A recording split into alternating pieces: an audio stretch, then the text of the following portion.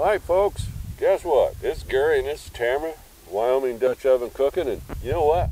We're not down that sunny southwest anymore. We're up here in this kind of cool Wyoming. Looking forward to an exciting summer of new recipes to bring to you. So hang in there. Here's a good one. Tamara's going to tell you about it. Yes, you know, we're busy getting home, right into doing yard work, and we thought, you know, we're going to have a really hearty meal later on this afternoon, and what it's going to be is barbecued pulled pork on a bun. Doesn't that sound absolutely wonderful? We are going to sear this on both sides, then take away a lot of the heat and do a slow cooking on this. And this is a pork shoulder roast that I have trimmed a lot of the fat off, but there's still a little bit in there, and that just kind of helps with the flavor, right? Yes. And the calories, yes. But we're going to have fun and a great day today, and thanks for joining us. You betcha. You know, what I love to use on pork is this Simply Marvelous pecan seasoning, and I'm going to generously rub this roast with it on all sides, and we do really like this one.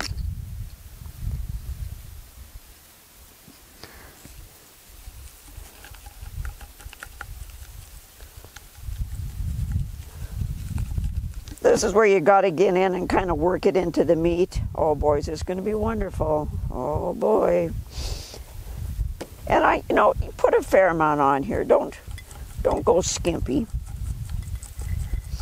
But then we are going to pull this, shred it, which that's going to be my husband's job. He loves to do that, and he does such a great job of it.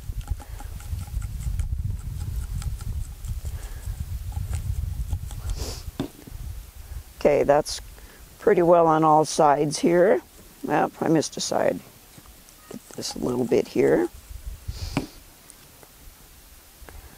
Okay, that is all ready to go into our 12-inch Dutch oven we're doing today.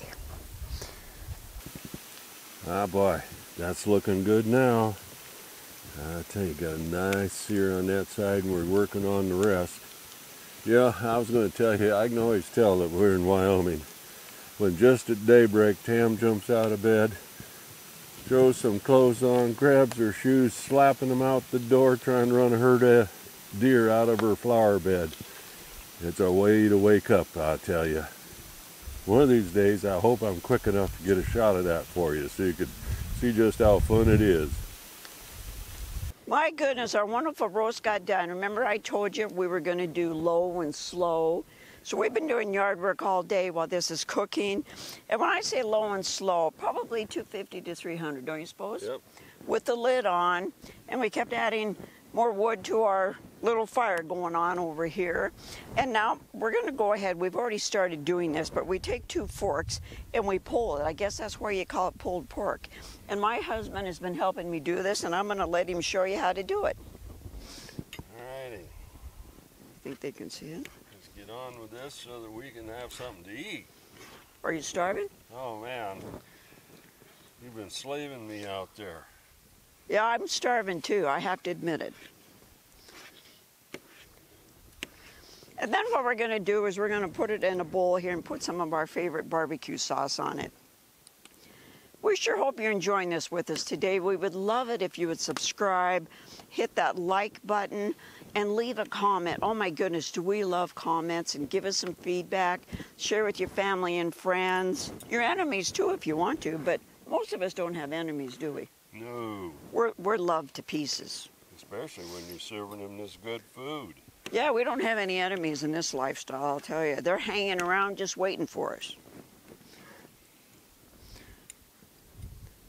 We're lucky we don't have a grizzly bear with us today, but you know it's springtime and they're doing other things besides hanging around with us. Right? Yeah, just so darn deer. Yes, we do have a deer problem. Oh boy, does this look good. As my husband's pulling this apart, he's picking out, because you know I cut off a lot of the fat, but there was still some marbled in there. So he's pulling out the fat and putting it to the side. Okay, we got all that wonderful pork all pulled apart here and shredded. My husband did a wonderful job. And what I'm doing here is putting on our favorite barbecue sauce. It is Head Country barbecue sauce, and it comes in several different flavors. This is just the original. And you can put on as much as you want, but you know, I'm going to put a fair amount on here because there's quite a bit of meat here. So probably about half of this bottle. You know, I wanted to tell you also that we have a website. It's Wyoming-DutchOvenCooking.com. If you go to that website, you can order like the Head Country barbecue sauce, different kinds of seasonings and things we love to use, some different cookware. And if you do order anything, what that does is it just gives us a little kickback, helps us with the cost of all of these wonderful things that we're putting together for you. I'm going to go ahead and add a little bit more. My husband and I both really love barbecue sauce. And don't forget, you can always add a little more on top. Oh yeah, oh yes.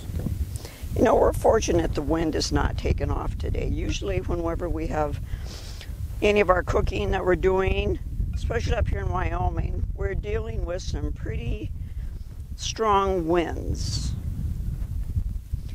Okay, so that's mixed up fairly well. Then I'm going to show you what we're going to do here. And then we're going to eat this. Mm-hmm. I'm ready for that part. Okay, I'm going to put a generous amount on this. Oh my goodness. I bet you wished you were here to join us. Actually, we're inviting our neighbors like we always do. And, you know, down south what they like to do is they like to put a little bit of coleslaw on top. And at this point you can add more barbecue sauce if you want, but I'm thinking that's probably just quite a bit. And I've gone ahead and gotten some coleslaw mix here. I like to put it on mine, but my husband really doesn't like to. But you know, whatever your preference is.